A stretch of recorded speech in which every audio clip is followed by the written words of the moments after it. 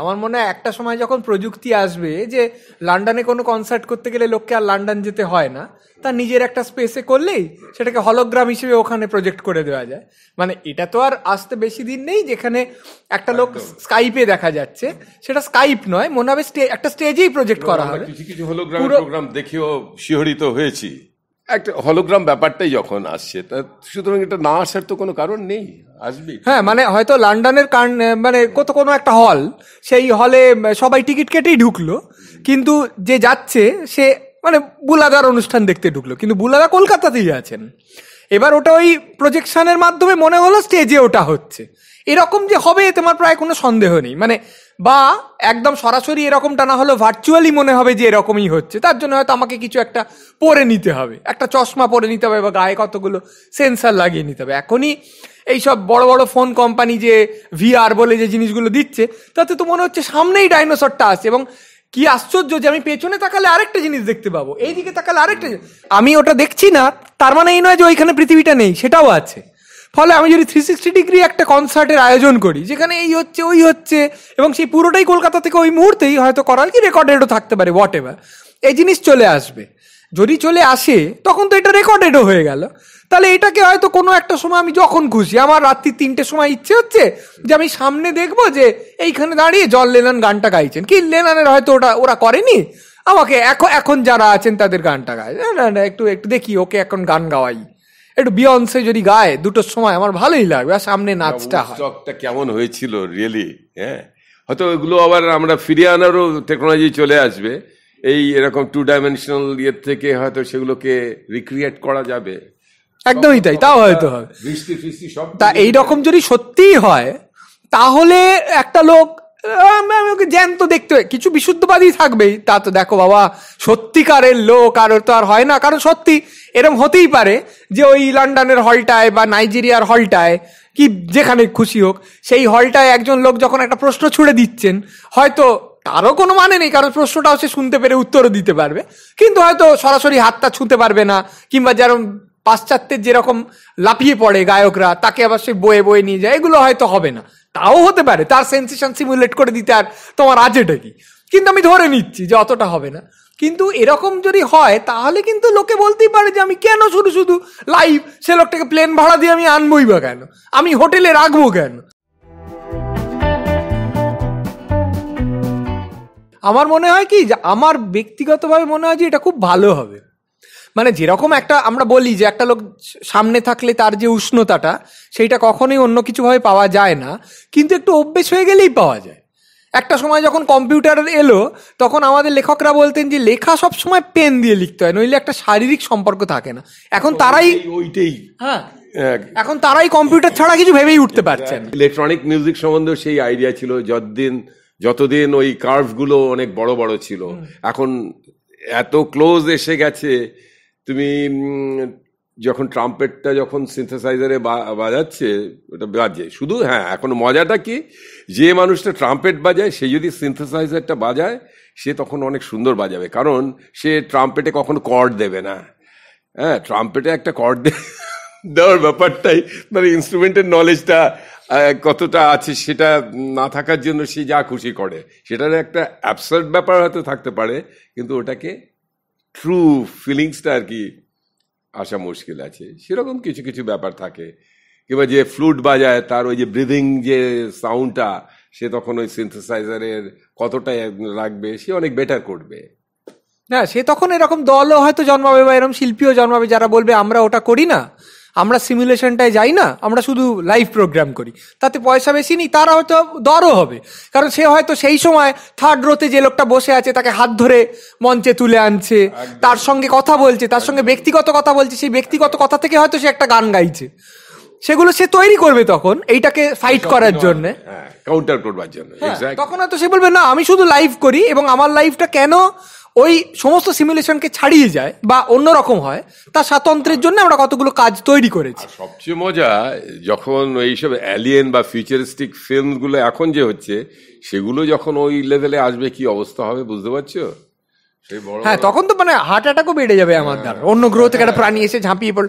কিন্তু আমি শুধু যদি গানের কথাই বলি, যারা গানের অনুষ্ঠান হচ্ছে সেখানে আমার ধারণা দু রকমই থাকবে, কিন্তু এই ডিজিটাল যে জিনিসটা যদি এটা এরকম রেভলিউশন হয়ে এরকম একটা জায়গায় পৌঁছায়, এটা জিতবে, ফুটবল দেখছো খেলাটা এটা জিতবে আর কি। কারণ এটার সব দিক থেকে অনেক অনেক সুবিধে হয়ে যাবে। সবচেয়ে বড় কথা, এখন বিনোদন তো ব্যক্তিগত বিনোদন হয়ে যাচ্ছে। মানে আগে ছিল হচ্ছে তোমার একটা অনুষ্ঠান আছে সন্ধ্যে 6:30 থেকে রবীন্দ্র সদনে, এবার তুমি সন্ধ্যে 6:30 রবীন্দ্র সদন গেলে অনুষ্ঠানটা শুনলে। এই জিনিসটা আস্তে আস্তে উঠে যাবে। তোমার যখন ইচ্ছে তুমি রবীন্দ্র সদন নির্মাণ করবে এবং গানটা শুনবে। এখন তো তাই, তুমি সিনেমা দেখতে সিনেমা হলে যেতে, এখন মোবাইলে তুমি ভোর 4টে ঘুম আসছে না, বাথরুমে উঠলে আর শুলে না, সিনেমাটা দেখে নিলে, নাটকটা দেখে নিলে, গানটা শুনে নিলে, ইউটিউবে বক্তৃতাটা শুনে নিলে। এইখানে পুরো যে আমরা জানতাম যে কোনো অনুষ্ঠান একটা সমষ্টির অনুষ্ঠান, অনেকগুলো লোক যাবে, দেখবে, হাততালি দেবে, আবার বাড়ি চলে আসবে। এখন পুরো জিনিসটা ঘুরে গিয়ে অনুষ্ঠান আমার ব্যক্তিগতভাবে, আমি যখন সিরিয়াল দেখবো তখন সিরিয়াল হবে, আমি যখন সিনেমা চাইবো তখন সিনেমা শুরু হবে, আবার পজ করে আমি বাথরুমে উঠে যাবো, তখন সিনেমা থেমে থাকবে। সেইখানে যাচ্ছে তো, সেইখানে যদি যায় তাহলে এই তুমি যেটা বলছো যে ভার্চুয়াল রিয়েলিটি হিসেবে সমস্ত গানগুলো প্রজেক্টেড হবে, এর ডিম্যান্ড সবসময় বাড়বে। আমি যেতে পারিনি ওই দিন, আমার সময় হয়নি, আমার অফিসের মিটিং ছিল, তাই বলে কি আমি শুনবো না এলটন জন কি গেয়েছেন, সামনে থেকেই শুনবো। আমি ওটাকে ভিআর পরে নিয়ে এলটন জনকে শুনে না, সেটা করতে করতে এমন সময় আসবে এলটন জন আপনাকে আসতে হবে না, আপনি ওখানে বাবা আপনার ওখানে ক্যামেরা পাঠিয়ে দিচ্ছি, আপনি আপনার ঘরে বসে গিয়ে দিন, আমরা এখানে প্রজেকশনে দেখে নিচ্ছি, আর পুরোপুরি মনে হবে হলোগ্রামে মনে হবে এলটন জনই বসে আছেন। অসুবিধা তো কিছু নেই। পৃথিবীতে যখনই নতুন কিছু হয় সমস্যা হয়, আর মানুষ এরকম আশ্চর্য যার যে তার সমাধানও বের করে ফেলে, তাই না? অনেকে তো এখনো হয়তো, আমি জানি না, অনেকে হয়তো মাটির তলা দিয়ে ট্রেন গেলে আমি চড়বো না, দূর, ও কখনো হয় না, কোথায় কি হবে, ধসে পড়ে যাবে। কিন্তু তা কি হচ্ছে, হয়তো মাঝে মাঝে পড়ছে, উড়তে গেলে প্লেন তো পড়ে যায়, কিন্তু তাই নিয়ে তো বসে থাকলে চলে না, লোকে অন্যরকমই হয়। ফলে আমার ধারণা প্রযুক্তি যেখানে যাচ্ছে তাতে এগুলো হবে, এবং শেষ অবধি প্রযুক্তিরই জয় হবে। তুমি যদি আজকে বলো, যদি একটা আশ্চর্য কোনো বিরাট দর্শনই বলো যে মোবাইল খুব খারাপ, মানুষে মানুষের সম্পর্ক কমে যাচ্ছে, আপনি মোবাইল দেখবেন না, পৃথিবীতে কোনোদিন কেউ তোমার কথা শুনবে না। ফলে ওইটা নিয়েই তোমাকে চলতে হবে। 80 দশকে একটা খুব বিখ্যাত বই বেরিয়েছিল টফলারের, থার্ড ওয়েভ। উনি বলছেন যে 3টে ওয়েভ পৃথিবীর মানে এই সভ্যতা এক্সপিরিয়েন্স করেছে মানুষ। একটা হচ্ছে যখন এগ্রিকালচার শিখলো তখন একটা ওয়েভ এসেছিল, তারপর ইন্ডাস্ট্রিয়াল রিভলিউশন, হ্যাঁ 300 বছর একদম নিউটনিয়ান মেকানিক্স থেকে কোয়ান্টাম মেকানিক্স, তারপরে আবার এই কম্পিউটার। তো যখনই এই ওয়েভগুলো এসছে তখনই দেখা গেছে যেটা বললেন যে একটা বিশৃঙ্খলা সমাজের মধ্যে, কারণ বুঝতে পারছে না বলে, কিন্তু আলটিমেটলি আবার ওটা এগিয়ে নিয়ে যায়। এটাই ছিল টফলারের কি বক্তব্য, এবং সেটা আমি বিশ্বাস করি, এবং অনেক সোশ্যাল সায়েন্টিস্টরাই সেটা সেইভাবে। তারপরে আরও অনেক রিফাইন্ড বই বেরিয়েছে, অনেক কিছু ইকোলজি এবং সব কিছু নিয়ে।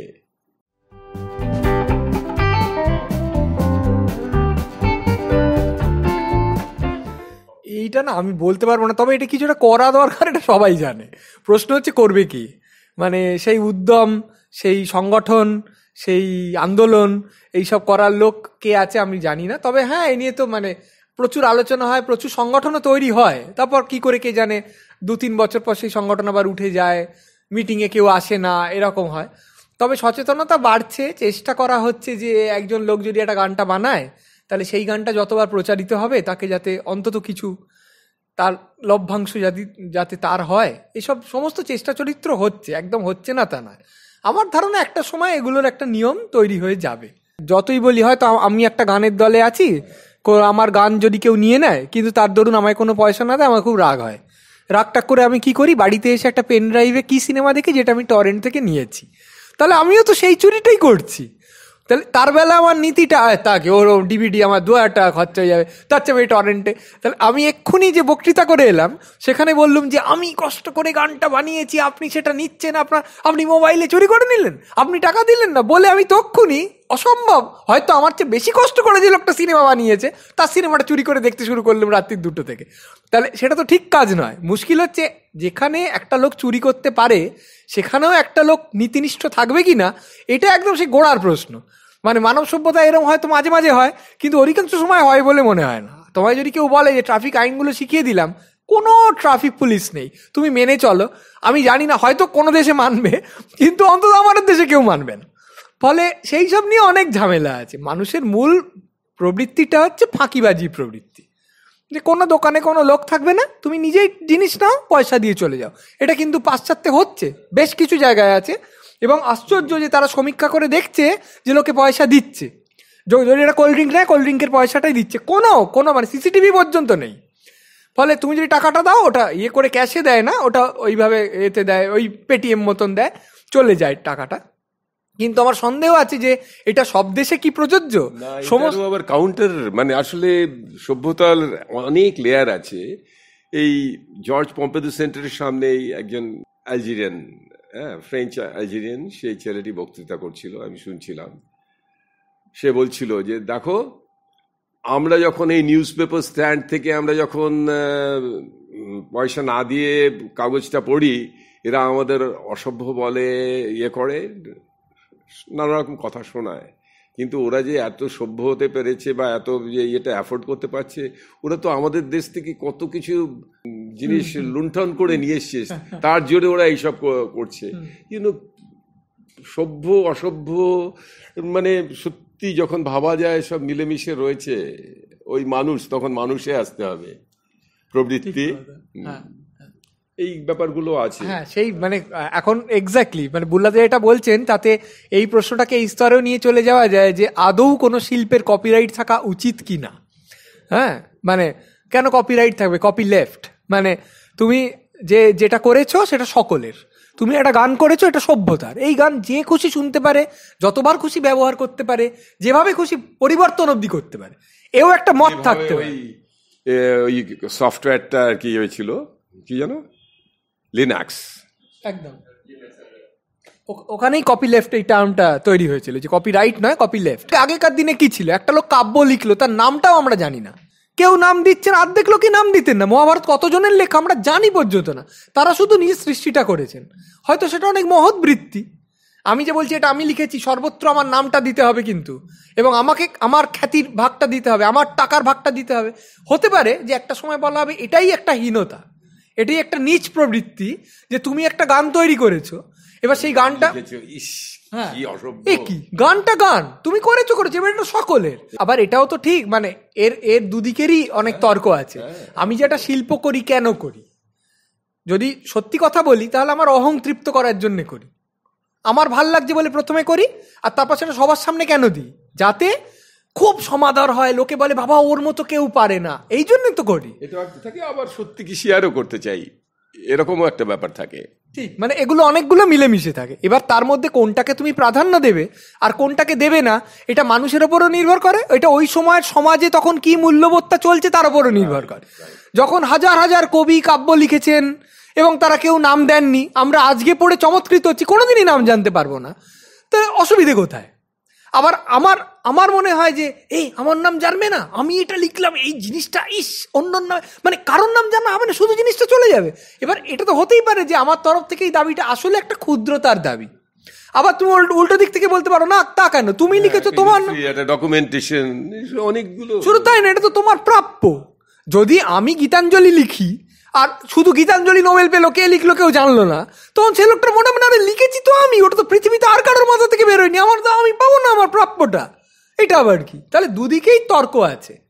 কিন্তু এখনো অবধি আমার মনে হয়, অন্তত আমার ক্ষেত্রে, যদি আমার জিনিস কেউ নিয়ে নেয়, তার চেয়ে আমার অনেক ভাল লাগবে যদি আমার প্রাপ্য সম্মান, আমার স্বীকৃতি, যে এই লোকটা লিখেছিল, এবং তার ধরুন কিছু টাকা এলে তো খুবই ভালো।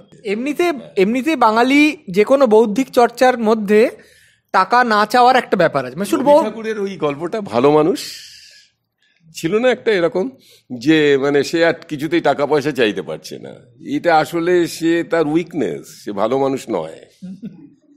না, এটা আমাদের সমাজেই আছে। আমরা এমনকি টিউশন করতে গিয়েও টাকা না দিলে মাসের পর মাস বলতে পারি না যে আমার মাইনেটা দেবেন। টাকার কথাটা একটা অশ্লীল কথা। এবার এর কিছু আমি অনেক বলতে গেলে বলতে থাকবে, মানে টাকাকে অশ্লীল ভাবার আবার কিছু ভালো দিকও আছে। আমার মনে হয় একটা সমাজ তাতে খুব, ওটাতে যদি মানে সারা জীবন ধরে প্র্যাকটিস করি তাহলে মুশকিল আছে। হ্যাঁ, মানে সার্ভাইভালের মুশকিল আছে বা এসব আছে।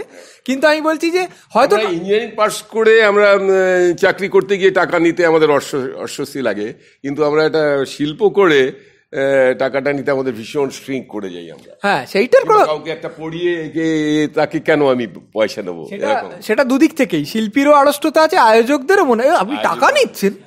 মানে তুমি যদি এখন একটা লোক এলো, সে একটা দারুণ কিছু করলো, সেটা টাকা তো নেবেই, কিন্তু ও বাবা আপনি শিল্প করেন আবার টাকা চাইছেন, মানে তার তরফ থেকে কিছু সুবিধা আছে এই মূল্যবোধে, ফলে এই সবগুলো এখানে মিলেমিশে আছে। কিন্তু আমার ধারণা এই কপিরাইটের যে ব্যাপারটা তুমি বলছো, এটা একটা সময় সুপ্রযুক্ত হবে, এর কতগুলো নির্দিষ্ট নিয়ম কানুন অনুশাসন সমস্ত কিছুই লেড আউট হবে, এবং আমার ধারণা শিল্পীরা ঠিক, এবার তারপর তো তার ডিজিটাল জোচ্চুরি হবেই, মানে সে ভাবলো যে সবকিছু করেছে, কিন্তু কোত্থেকে আবার সেটা পরের দিন ইউটিউবে দেখা গেল, তখন টাকা লোকে দিল না। চাকরি করতে গিয়ে তুমি সাফার করছো না, এক্সপ্লয়েটেড হচ্ছে তো, কিন্তু একটা মায়না আছে তোমার, একটা মাস গেলে একটা স্ট্রাকচার হয়েছে। ফলে আমার মনে হয় যে একটা নিয়ম কানুন হবে, যেমন এখনই তুমি দেখবে যে বিভিন্ন সাইট থেকে ফিল্ম ডাউনলোড করা আর অতটা সহজ নয়, তারা আবার কোনো লোক ওটাকে হ্যাক করে দেবে, এইভাবে চলবে খেলাটা, যে একবার এই জিতবে একবার ও জিতবে, এইভাবে চলবে।